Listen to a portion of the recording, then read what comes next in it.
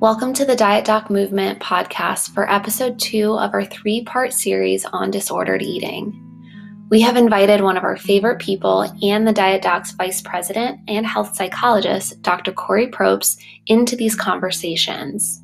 She eloquently broached the topics of anorexia and bulimia in our first episode.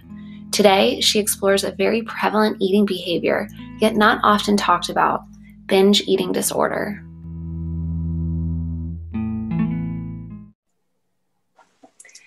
Hi, everybody. It's Alexa and Meredith again with the Diet Doc Movement with one of our absolutely favorite people in the world, Dr. Corey Probst, for part 2 of our eating disorder podcast. So, Corey, thanks for being here again. Welcome. Thank you. So last time we chatted on the seriousness of anorexia and bulimia, and today I'd love to dive into another arena or another facet of disordered eating, of a binge eating disorder. Can you first just define what that is, and we'll go from there? Yeah, binge eating disorder is actually one of the most common eating disorders. It's 3 times more common than all the others combined. And it affects people of all body shapes, sizes. It really does not discriminate. Socioeconomic status, age, race, ethnicity, gender identity doesn't. To be diagnosed with binge eating disorder, you need to meet a certain criteria, and that's a binge episode at least 1 time per week for 3 months. And I will say that with individuals whom I've worked with, oftentimes the binges occur a lot more often than that, at least a few times per week. Now with binge eating disorder, and I'm going to put this in the context of bulimia versus binge eating disorder so we can kind of clarify the difference. With bulimia, there's compensatory actions taken post binge. That means that the individual, because there is a fear of fat and a fear of weight gain and significant preoccupation with body weight and size with bulimia, that means that they're purging or throwing up afterwards. It means that they may be taking laxatives to get rid of the food. It may mean that they're engaging in significant exercise afterwards to try to burn the calories that they just consumed. With binge eating disorder, that's not necessarily the case. That's not part of the diagnostic criteria to be diagnosed. What I'll say, however, though, is what happens after the binge is there is still a significant amount of guilt, a significant amount of shame and fear about what is happening, why they did it, why can't they control their behavior, and shame around just having these urges. And the binges are typically occurring in secrecy. They're not occurring in front of other people. Loved ones might find like wrappers and food packaging shoved in different places and hidden. Individuals with binge eating disorder they'll often hoard food. So those are some of the ways in which we can tell the differences, but it's mainly that there aren't necessarily compensatory measures that are taken, but there's a significant amount of psychological guilt and shame that occurs. And I'll say this too, Meredith, that what I have seen a lot in my work is that binge eating disorder will often start due to significant food restriction. And all of us who work in an industry where we're helping individuals lose body fat and, attain a significant physique based upon what they believe their ideal is, it's not difficult to find individuals who have been dieting for significant periods of times, possibly for most of their lives. And the clients that I've worked with binge eating disorder, you know, they've been involved in dieting since they were like less than 5 years old. It started then. They watched their caregivers diet. They were indoctrinated into a culture of dieting and food restriction and food obsession and always talking about bodies and being lighter and being leaner. And they developed this significant phobia to fat. And that doesn't mean that again, it can happen with anyone in any body. Fear of fat, you know, if you have an individual in a larger body, it can be fear of getting fatter or having more fat. And if you have an individual in a smaller body, it can be fear of gaining it. And so it, you know, again, eating disorders don't discriminate. And so for individuals with binge eating disorder, we can't necessarily assume that it's food restriction that causes it. However, it happens a lot. And oftentimes the binge is caused by an episode of restriction. And so when we're talking about helping a person heal from it, first and foremost, we need to remedy the restriction piece, because physiologically, if we continue to do that, you know, the body is very smart. The body is going to take care of us. The body knows much more what we need than our mind does oftentimes.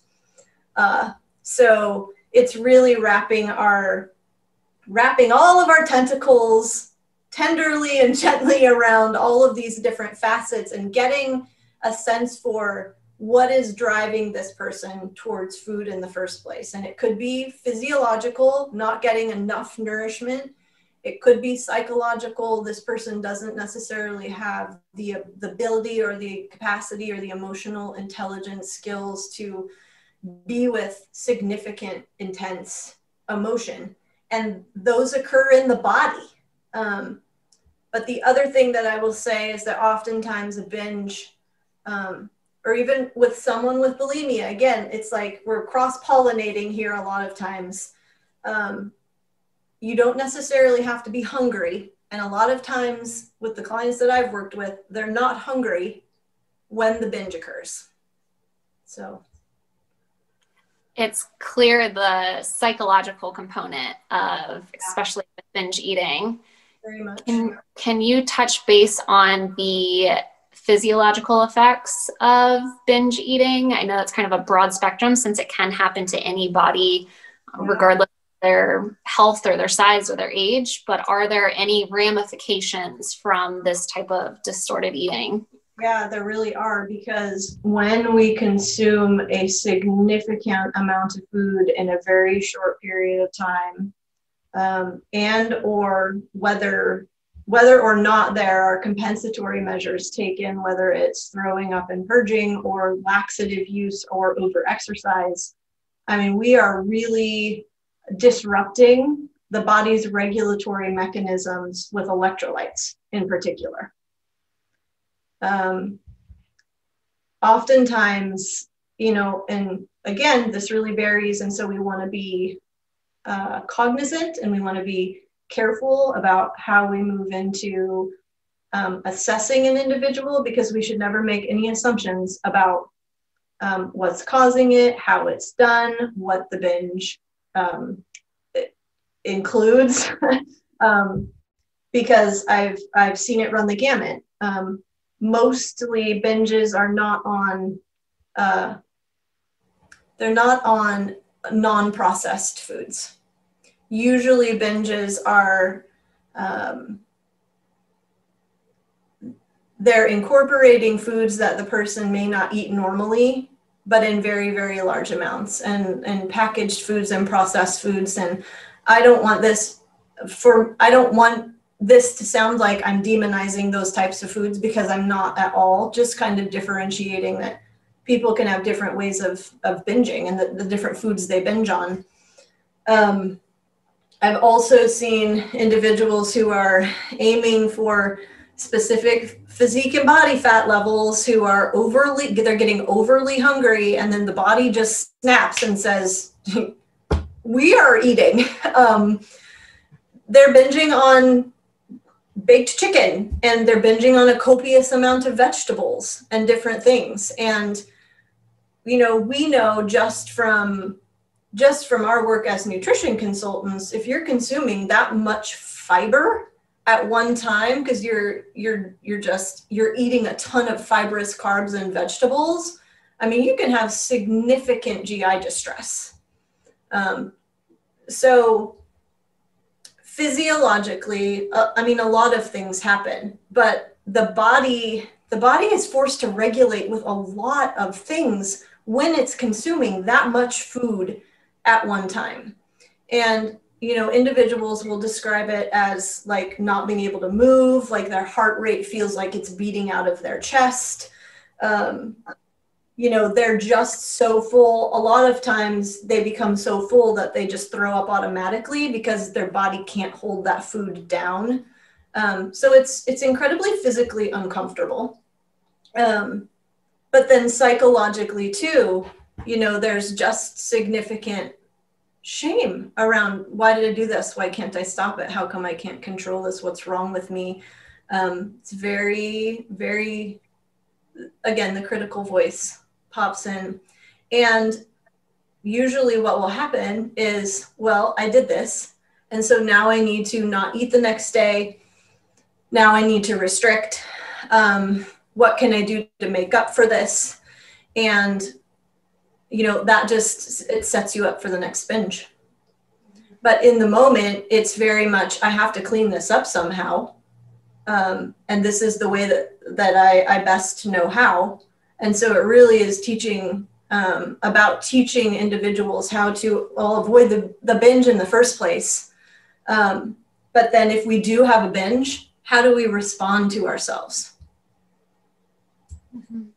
Alexa and I touch base with clients that may be struggling with this, and we lay it out there. We say this binge restrict cycle, it's a very cyclical pattern. As you said, it's at least once per week for 3 months. And I think the fact that we use those terms just so, I want to say bluntly, it brings light to how common this is. And I think it kind of softens the fear of admission of this might be what's happening and keeping our clients from a certain goal attainment. And I don't know if Lex can jump in and attest to this, but I've found that the fact that we can comfortably talk about it, and that it unfortunately is a common practice, that it softens the fear of, oh, there must be something wrong with me. It's lack of willpower. It's lack of motivation to get to my goals. And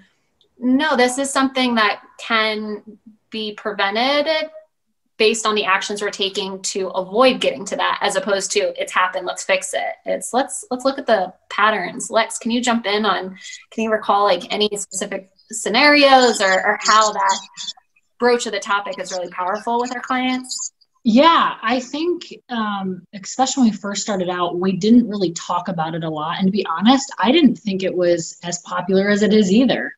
I didn't know that many people struggled with it. So like Meredith said, I think just right out of the gate, explaining that it is common, it does happen, and how can we prevent it from happening, and just teaching our clients about it, I think does soften that blow a little bit of like, oh, okay, so I don't have to hide it. I don't have to lie. I don't have to pretend that I just wasn't hungry that day when really in my head I was just restricting. And so I think just starting right off the bat, just explaining like, hey, a lot of people deal with this, and way more than what I thought. And I can even give an example too. And again, it's kind of, we're talking a little about disordered eating in here too, but back in my competitor days, I definitely had different scenarios where I was binge eating, and it wasn't even on, necessarily on purpose. I know it sounds crazy, but it was you're dieting down to get on stage and you're so restricted.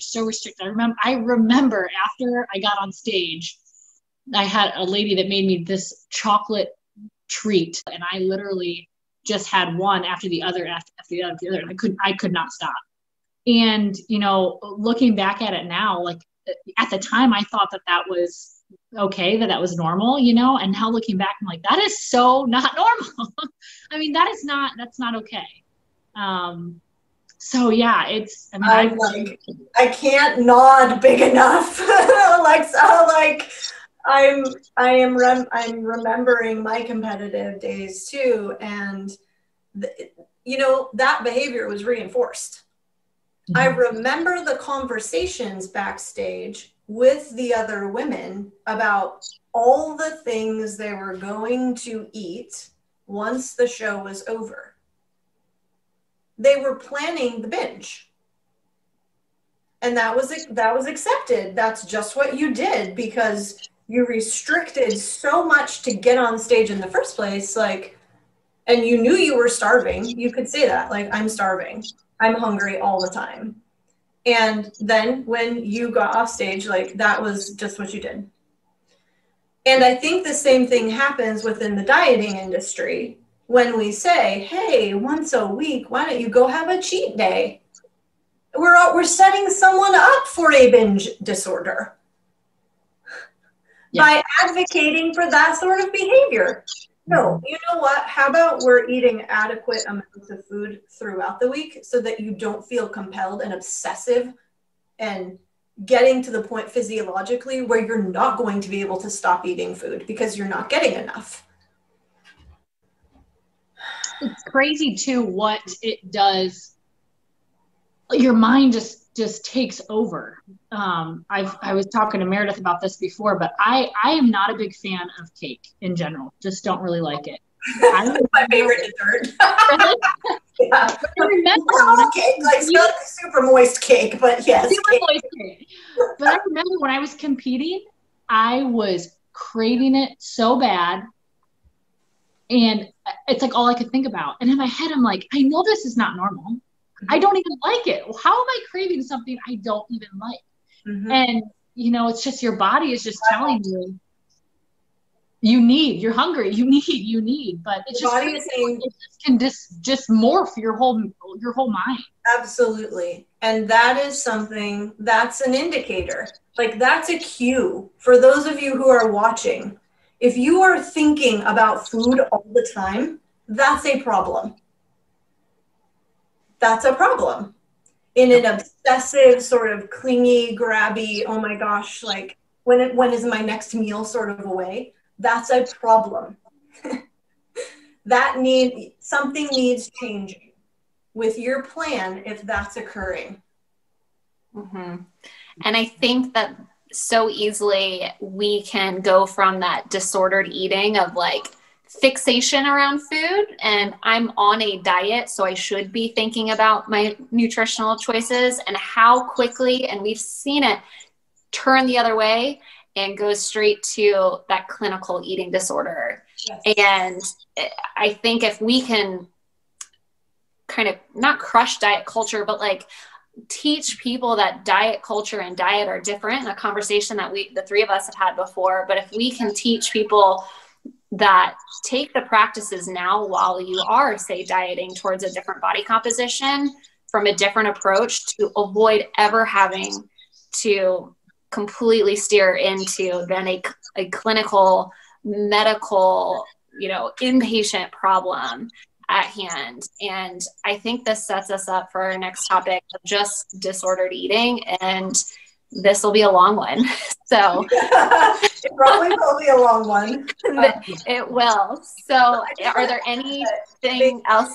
Yeah, Meredith, what you just said kind of sparked a thought, which was that I love that. I just want to comment on what you said before, that the two of you, you're very authentic and you start the conversation with your clients very openly. I think it's very important to say, look, here are the risks associated with really restrictive dieting. This is what we've seen.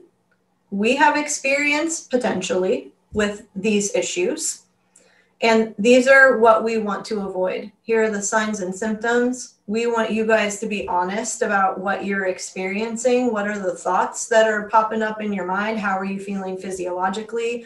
Let's start measuring hunger levels in between meals, because, you know, part of this process is getting to know your body and getting your body's needs met, and developing the relationship with your body that's trusting and compassionate, and it's a two-way sort of a street where you listen to it listens to you, and you're able to kind of be in a dynamic conversation with your body. But I'll say this, that if we're not, as individuals, learning how to be with our emotion and understanding what emotion is, and understanding our triggers for intense emotion and our cues, and really learning about ourselves from a self-awareness perspective, there may be, and we might have these tendencies towards control around food, either very rigid control like anorexia, or like chaotic control with bulimia and binge eating disorder. They're like on opposite ends of the continuum, if you can look at it like that way. If we're not aware of our tendencies, we may be facing difficult situations or circumstances or transitions in our lives, a breakup, a move across the country, a new job, having a baby, getting pregnant, losing a baby, losses, things. And there's a reason why we saw a huge uptick in eating disorders when COVID happened, right? Huge transition, so many unknowns, lack of connection. That is why self-awareness is so important, and learning how to be with our emotion, because we will, when the shit hits the fan, pardon my language, but when it does, those are the times we are most at risk. If we have tendencies like this to move towards obsessive compulsive behaviors around food. Does that make sense? Absolutely. And I think our clients are, whether they're smiling or just reflecting, I think that answers a lot of maybe the questions that they had in regard to the questions we've had for them. Mm-hmm. So I really hope that this segment of the Eating Disorder podcast that we're recording here with Corey resonates and helps strengthen the relationship that you have with your own diet and yourself. And I think our next episode is going to resonate with so many more people too. So Corey, again, we thank you for your knowledge, your time, your expertise, whether you want to admit it or not. You definitely are an expert on the topic, and we thank you so much for being here with us. Thank you both. I love you guys. Thank you, Corey. You bet. Bye.